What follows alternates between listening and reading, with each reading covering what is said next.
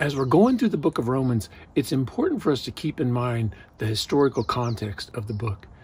You know, we don't do that very well in this day and age, where it seems our history is being rewritten, even changed, stories actually removed from history and statues torn down, famous men being scrubbed from the pages of history.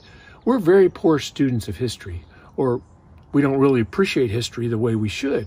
In fact, I have some answers some students put on their essay test describing history. They're actually hilarious, but a little bit sad. Actual answers given on history exams, both Bible history and secular history, either in high school or in college. Moses led the Hebrew slaves to the Red Sea, where they made unleavened bread, which is bread without any ingredients. Moses went up to Mount Sinai to get the Ten Commandments. He died before he ever reached the land of Canada. Solomon had 300 wives and 700 porcupines. The Greeks were a highly sculptured people, and without them, we wouldn't have history. The Greeks also had many myths. A myth is a female moth.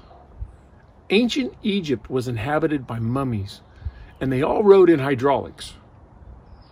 They lived out in the Sahara Desert and traveled by Camelot. Socrates was a famous Greek teacher who went around giving people advice. That's what killed him. He died from an overdose of wedlock. In the Olympic Games, Greeks ran races, jumped and hurled the biscuits, and threw the Java. Eventually, the Romans conquered the Greeks. History calls the people Romans because they never stayed in one place very long. Julius Caesar extinguished himself on the battlefield of Gaul, but he was killed by his friends because they thought he was trying to be king. As he was dying, he said these words, "Tihi, Brutus."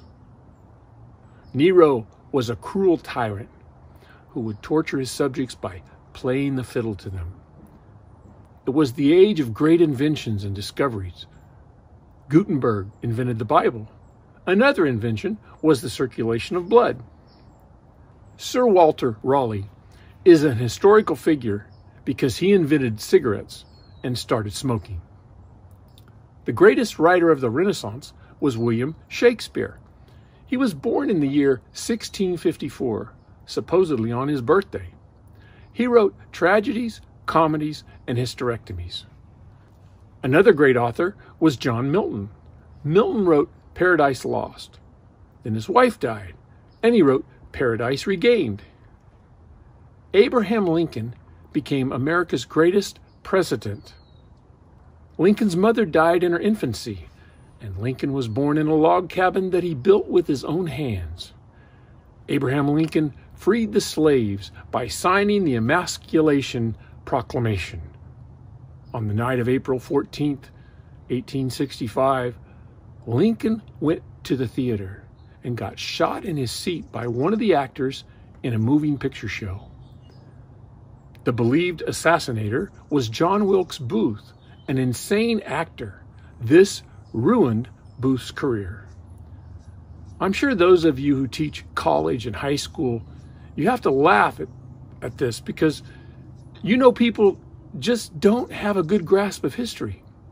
I want to remind you of the historical context in Romans, the 3rd chapter. Paul grew up in the Jewish religion. He was an expert on it. For many years, he served as the chief prosecutor and persecutor of Christianity. He went around making sure Christians were put to death. Then he was converted and he became a Christian. And instead of being a prosecutor of Christianity, he became the greatest defender of the Christian faith. In chapter 1, Paul talks about how a man without any kind of religious background, pagan Gentiles, are terribly sinful. That's what chapter 1 is all about. And as he was writing those words, I'm sure the Jewish Christians in Rome were saying, "That's right, Paul.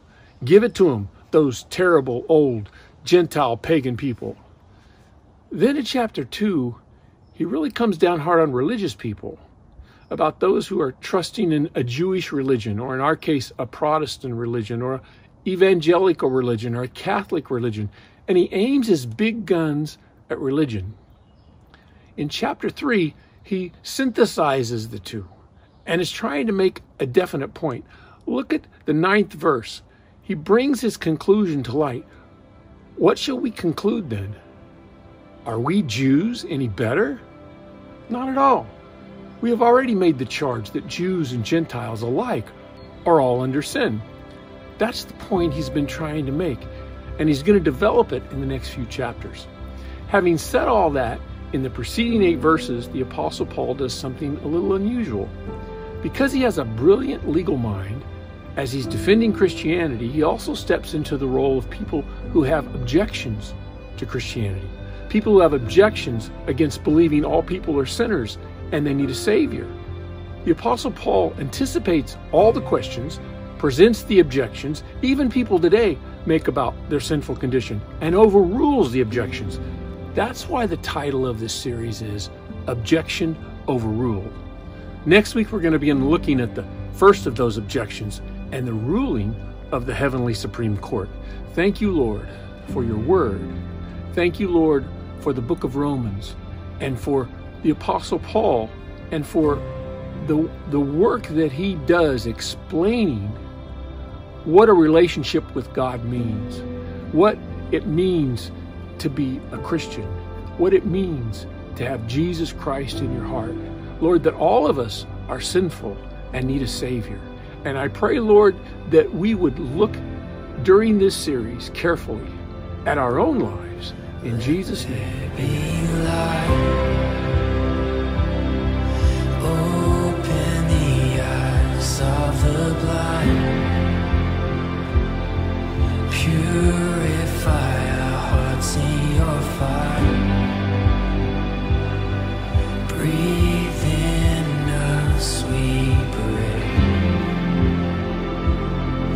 Jesus, have your